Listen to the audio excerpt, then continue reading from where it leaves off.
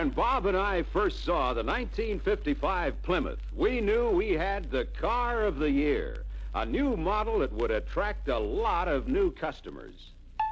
But it wasn't until we saw the new Ford that we realized what a great sales spot we're in. Why, Ford owners are natural prospects for Plymouth this year. Right, Bob? You bet. That's why we brought this Ford over, so we could look over the two cars from every angle. We've been looking for comparison ammunition, and we've found plenty. You can say that again. We have selling advantages in everything a prospect considers in an automobile. Beauty and performance mainly, but also comfort, safety, easy driving, everything. Let's take beauty. The prospect can see at a glance that the styling offered by Plymouth is definitely fresher and newer. He knows that even before we say anything about it. But when we show him that the new Plymouth is longer and lower than Ford, for instance, then we're telling him why and how the Plymouth looks better. This will help convince him even more. Yes, and the Plymouth doesn't borrow anything from last year's styling. With those reverse angles, front and rear, the swept-back windshield, and a low silhouette, it has a fast, hug-the-road look that folks like. But you take Ford now. The main difference between it and last year's model is the windshield, and they copied that from the 1954 GM models. Then there are a couple of minor items like the new side chrome, which tries hard to disguise last year's lines, and a new grille, which was newer back in 1946 when Chrysler had it. Add to that the taillights, which may be Ford's only reason for the claim that their styling was inspired by the Thunderbird, and we have the sum total of what's new about Ford styling in '55. You know, a look at Plymouth's full-view windshield alongside of Ford's copy of the GM windshield really dramatizes the difference in the styling of the two cars. Plymouth's full-view windshield is brand new and original, with corner posts slanted back for a harmonious flowing effect. It lends itself to the forward look of the car. Ford's vertical post windshield gives it a static look, which is in great contrast to the forward look that Plymouth shows in every line. The feeling of harmonious style, the unity of design, is carried right through to the rear deck. Sure, there's no bulging boxiness to the Plymouth luggage compartment, and yet it's the biggest luggage compartment of all three. The Plymouth compartment is both wider and deeper than Ford. It has such refinements as the gas filler pipe relocated behind the spare tire where it won't take up valuable luggage space, and torsion bar suspension instead of old-fashioned coil springs and hinges that stick out and mar luggage and take up space. Now, let's get inside the cars, Ken, because that's another place where there's a big contrast between Plymouth's smart new styling and Ford's warmed over looks. Well, first of all, I'd like to point out that the Plymouth door openings are higher than Ford's in both front and rear, in spite of the Plymouth being lower in overall height. So it's a lot easier to get in and out of our car.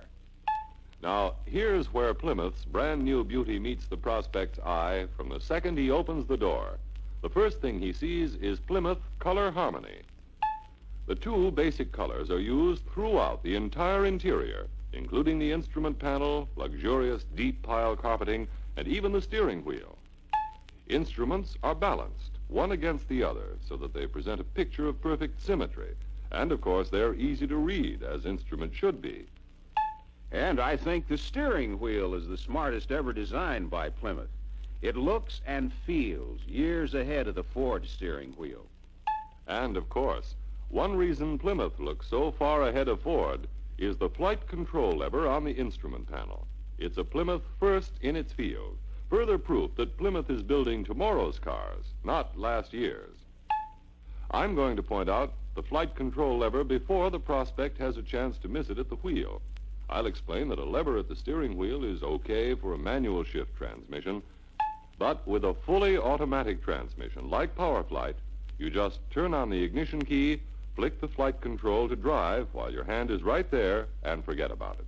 So why have it in the way?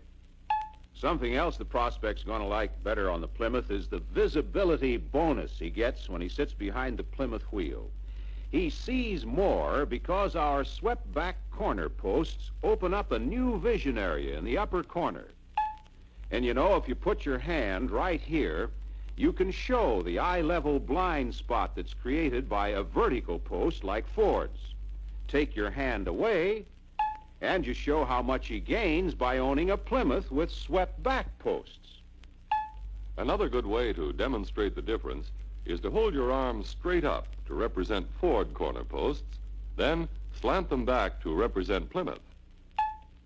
Well, he can see our visibility advantage, and he can feel our comfort advantage.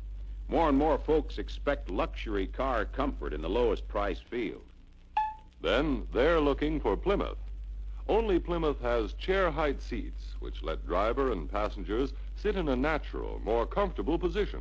There's no jackknifing of your legs like you get in the lower Ford seats. The Plymouth owner can ride relaxed, mile after mile, because he has more leg room and more hip room in both the front and rear compartment. For hot weather comfort, only Plymouth has an adjustable cowl ventilator, which provides an extra source of fresh air from above the pavement and the dust and fumes. And for draft-free ventilation in the rear compartment, Plymouth has vent windows, the same as in front. Believe it or not, Ford doesn't have vents in the rear, not even on the Fairlane.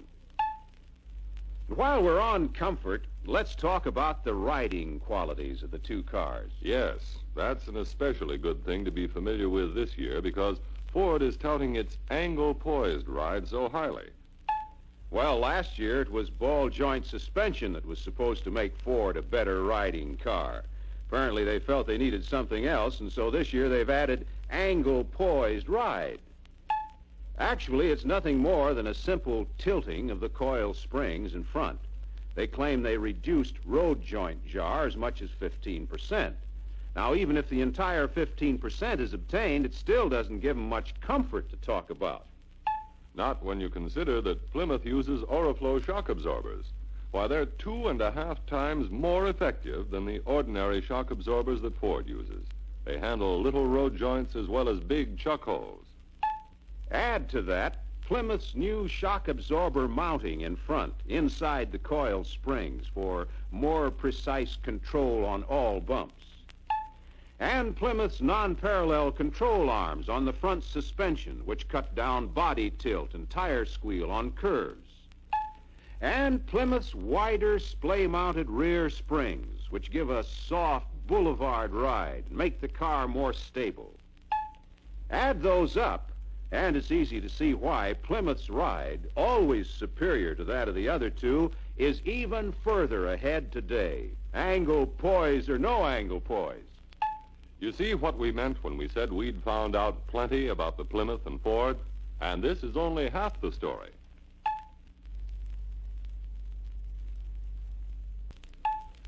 When we said earlier that the Plymouth led Ford in all departments, we weren't fooling. We've already seen how far ahead Plymouth is in styling and also in both seating and riding comfort. Now, let's look at the performance each car gives. And when anyone talks performance, the first thing that comes to mind is engines. So we're plenty happy that the Plymouth Hi-Fire V8 is a brand new engine with the most advanced design and the highest horsepower in the lowest price field. It turns out a booming 167 horsepower, and what's more, with its 7.6-to-1 compression ratio, it develops this luxury car power on non-premium fuel. As for the Ford engine, there's nothing new or advanced about it. It's a souped-up version of last year's engine, and still falls 5 horsepower short of matching the Hi-Fire engine. And horsepower is only one difference. Plymouth's Hi-Fire V8 uses a polysphere combustion chamber. It has rounded surfaces, so there aren't any corners where carbon can collect. Of course, Ford still has a wedge-shaped chamber that lets carbon build up. That means power loss, engine ping, and a loss of performance that a Plymouth owner doesn't have to worry about. Another advantage of the Hi-Fire polysphere chamber is that it permits the use of large valves placed diagonally across from each other. These valves let the fuel mixture in and the exhaust fumes out more easily. The fuel mixture and exhaust gases have a rougher passage through Ford's wedge-shaped combustion chamber because the valves are placed side by side. That's right, Ken. And the high-fire engine scoops Ford on many other features which add up to years of top performance. For one thing, Ford is the only V8 made today that still has a manual choke and solid, non-adjustable valve lifters. Plymouth has an automatic choke and hydraulic valve lifters for quiet operation without valve adjustments, and a double breaker distributor and dual automatic spark control for doubly sure firing and precise timing always. And a rotary oil pump and floating oil intake for most efficient circulation of the cleanest oil. A self-cleaning fuel filter in the gas tank where it protects fuel lines. A waterproof ignition system for easier, faster starting in wettest weather. All those standard Plymouth advantages, along with Plymouth's greater horsepower, come under the heading of performance. And altogether, they put the Plymouth well out in front, as in all other departments. But before we leave performance, Bob, let's dispose of Ford's trigger torque. Their greatest claim to performance seems to be built around those two words. Let's get basic. Just what is trigger torque? Simply stated, it's a way of starting in low gear by pressing the accelerator all the way to the floor. What's the benefit? It lets the driver start faster, providing there's nobody in front of him at the light when he starts. Now, when the Ford gets to 18 miles an hour, it automatically upshifts to second. And that second gear does not multiply torque as much as Plymouth's breakaway range. And a Plymouth will stay in breakaway past 50 miles an hour. So whatever advantage a Ford might have on a clear street is lost as soon as it hits 18 miles an hour. Now, Plymouth puts the acceleration emphasis in the cruising speeds. For emergencies or for fun, a Plymouth driver can kick down to that fast breakaway gear.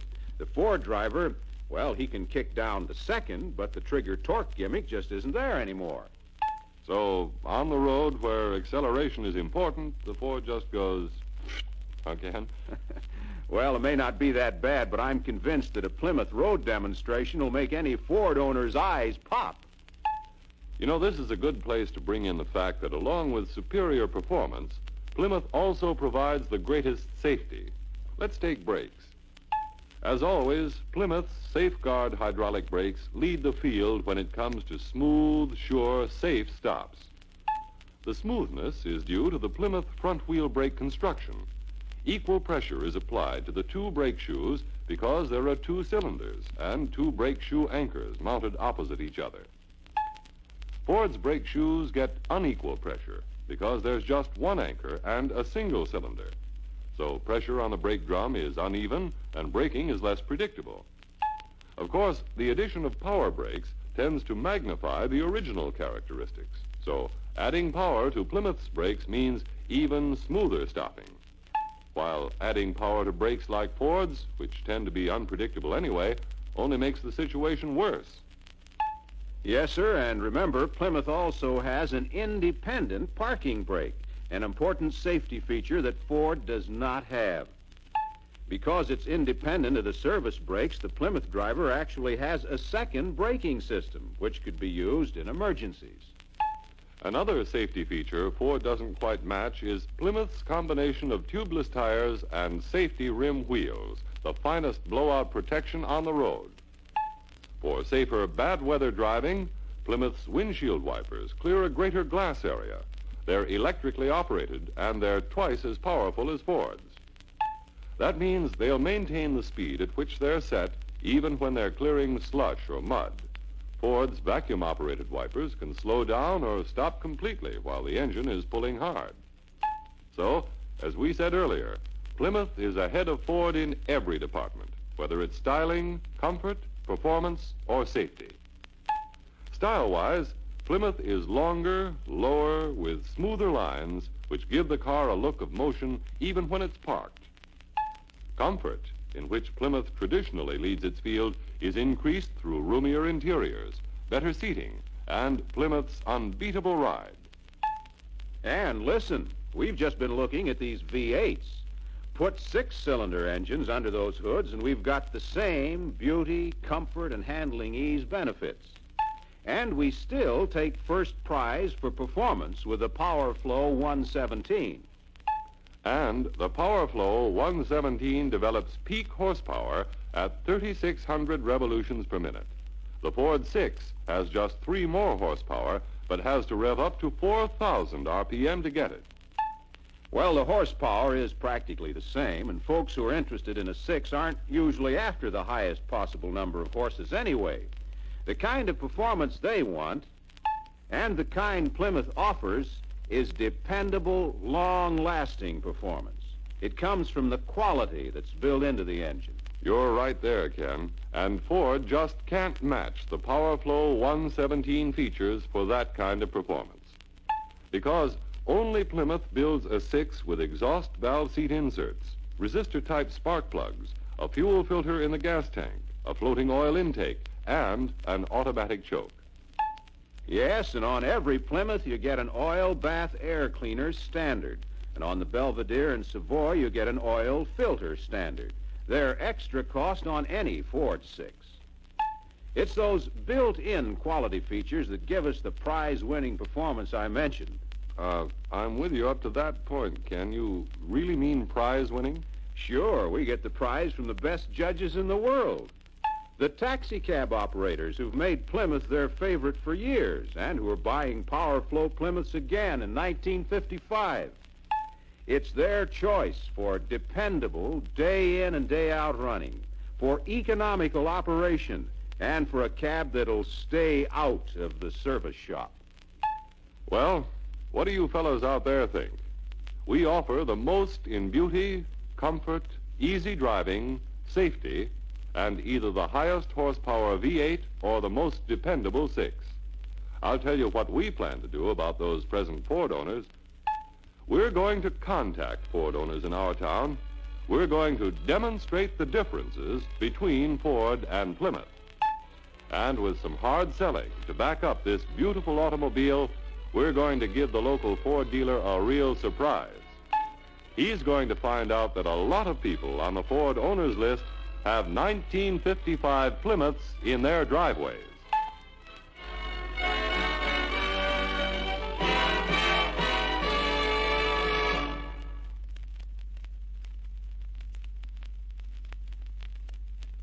Please like and subscribe to stay tuned for more videos.